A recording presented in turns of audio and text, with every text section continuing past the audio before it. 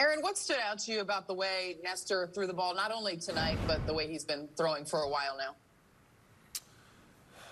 Well, talking about tonight, he, every time we went out there and put up some runs, the following inning, he went out there and attacked their lineup. He didn't, for the most part, he's getting strike one, putting the pressure on them. And when you're able to do that, when we got a lead, it makes it tough for an offense to try to fight back and, kind of claw back into the game. And that's one thing I've seen from Nestor all year is, he attacks the strike zone. He's got the different angles. He messes with timing. He does a lot of different things that kind of disrupt the team's, flow, I guess. And tonight we saw it again. He just continued to attack the strike zone when we got a lead. And, when you do that, it allows you to pitch deep into the games and get a chance at a win.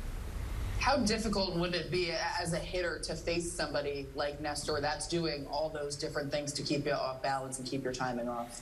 Yeah, I faced Nestor a couple times. I think when he was with the Orioles in spring training, I faced him, and it's not a fun at bat. You can maybe look up there and see that it's only 90, 92, but that fastball plays up. You can throw about 5 different pitches, 3 different arm slots, messes with your timing, quick pitch, everything. You got to be on your toes, and every single pitch is stressful. So, he works his magic out there on the mound. There's obviously been a lot going on surrounding Luke Voit with the addition of Anthony Rizzo. Just what have you thought of the way he has really stepped up offensively since he's come off the IL and found a way to produce?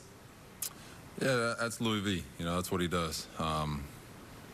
He's been doing this for 3 years, and, anytime you come off the IL, there's always about a week, 10 days, 10 games that it kind of takes to kind of get that rust off, kind of get back into the flow. And I think we're just kind of seeing Luke back at, 100% healthy. He's moving around great, and when he's moving around great, he can do a lot of damage in that box.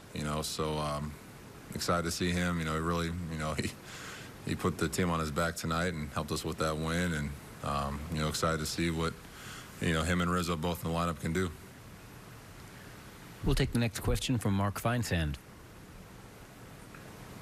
Aaron, I've seen a lot of guys wearing the nasty Nestor shirts, and everybody seems to really love him as a teammate. How nice is it to see a guy like that everybody's pulling for go out there and actually back it up on the field and really help solidify a rotation during the time you have all these injuries right now?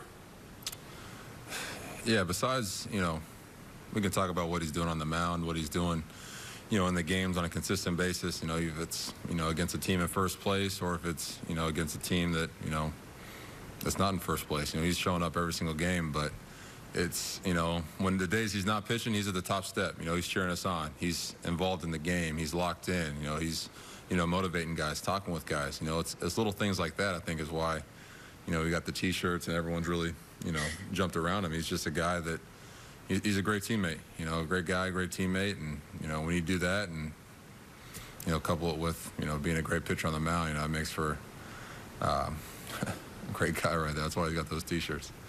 Thanks, Aaron. Randy Miller, you have the next question. Aaron, what was your reaction this week when Luke came out and said, I deserve to play as much as Rizzo? And do you think that maybe somehow that's extra motivation to him? I know he's had great seasons in the past and was hurt this year. I get that, but sometimes things like that can maybe make you focus more somehow. I don't know. Yeah, it's tough to say. Luke's a guy that's always motivated. He's a guy that always is working hard. He shows up early.